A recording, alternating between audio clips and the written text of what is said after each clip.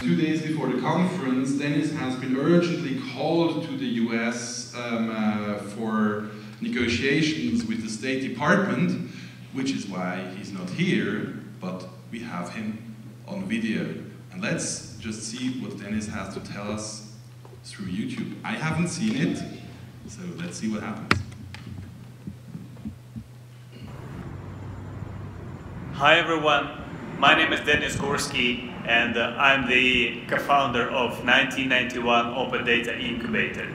This is the non-for-profit project that was founded by a Ukrainian NGO called Social Boost. 4 years ago, we as an NGO started the open data reform in Ukraine.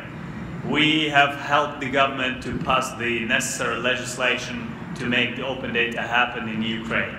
We worked together with the Cabinet of Ministers to spot those 300 different registers and huge data sets that are mandatory for publishing in Ukraine. And we were doing hackathons all around the country, really many, more than 20 national events and maybe slightly less number of local events. We were trying to spot the most interesting topics and attract Ukrainian civic tech actors into personal security, agriculture, energy efficiency, and many other topics. So it seems like right now we decided that hackathons doesn't work like they used to do before. We organized 1991 Open Data Incubator.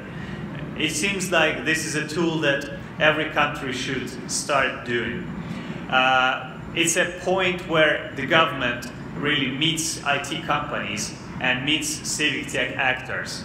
Together they produce new startups and they mix together big data and open data, and these tools really work. And they work fine.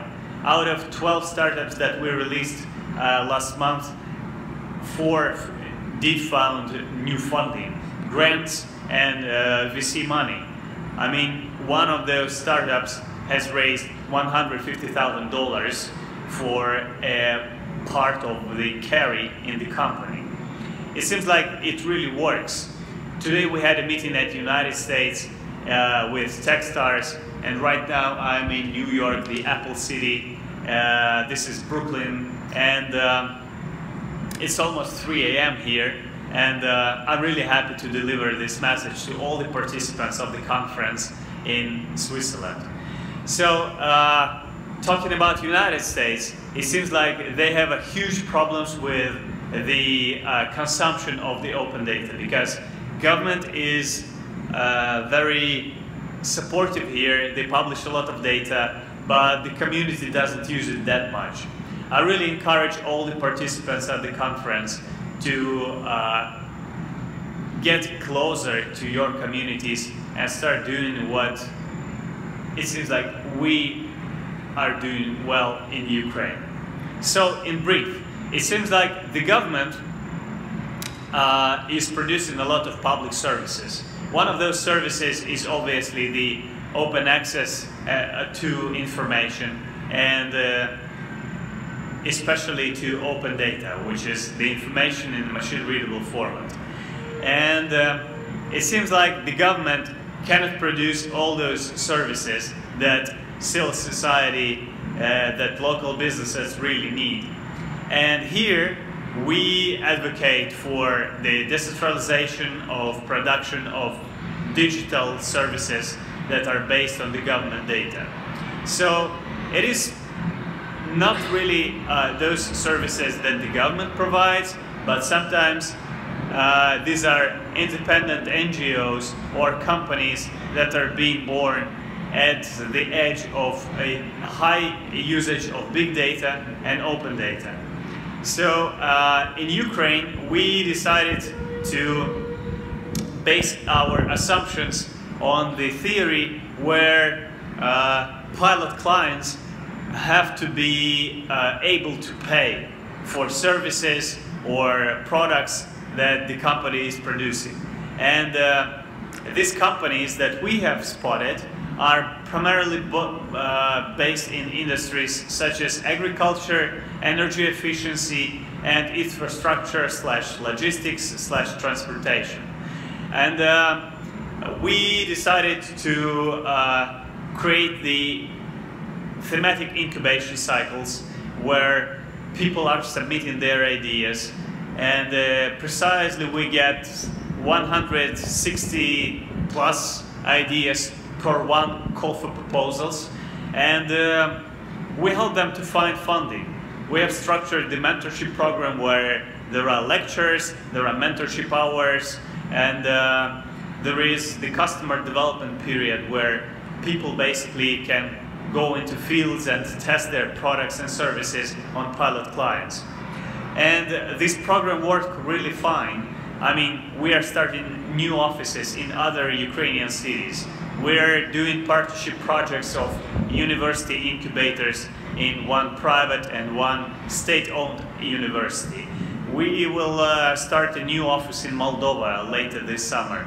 And we will be happy to share all our achievements, all the methodology, and everything we could notice which might be really useful for the participants of the conference. We have a team of 11 people who are working on the project full-time and even more part-time workers. We have become the primary partner of Ukrainian government, and it seems like things are working really fine. I will be happy to see everyone at the Open Data conference in Madrid later this year and to share all the achievements, all the methodology that we have. So, to give you in brief, the projects that we accept in 1991, these are agriculture startups. For example, people take some data sets about chemical contents of the agriculture field, combine these data sets obtained from the government with the information that they get from drones, and from drones they get the temperature and humidity of the soil, and together they put all these layers into one app, and there is a business planning app for farmers. Or, for example, there is a startup that is taking the information about the quality of the roads, and they sell it to logistic companies because those are interested in the most fuel efficient and repair efficient routes. Or there is a startup that is non-commercial. It's a new NGO. We have an e-procurement reform in Ukraine, and it's more than several hundreds thousands records per day. No expert commission can analyze this. Even if there is corruption, you cannot eliminate it. So some folks that were working at the banking scoring agency, they know how to spot those people who are trying to take bank loans, and they are not really fair. So there is a super huge, super complex formula of how to basically spot the potential corrupt e-procurement cases. And they call this system Anti-Corruption Monitor, and this is the e-procurement scoring system that the government of Ukraine is using right now.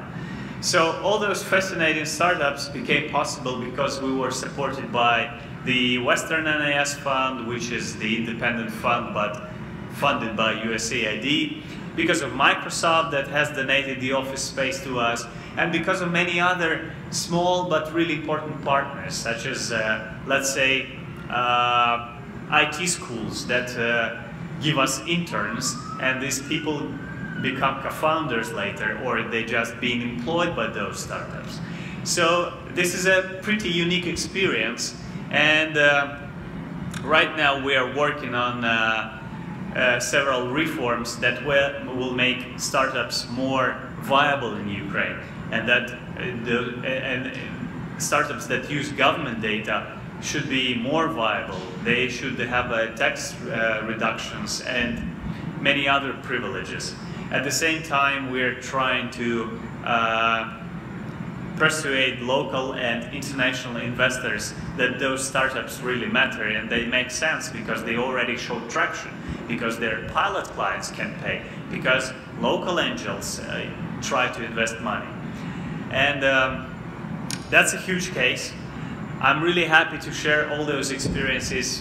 My email is somewhere in organizers' pockets, and I wish you a good conference, and have a nice day, have a productive time, and see you in Madrid at Open Data Conference. Or you can see everything what we do at 1991.vc. Thank you. That was Denis Gursky from Night in New York. Bye.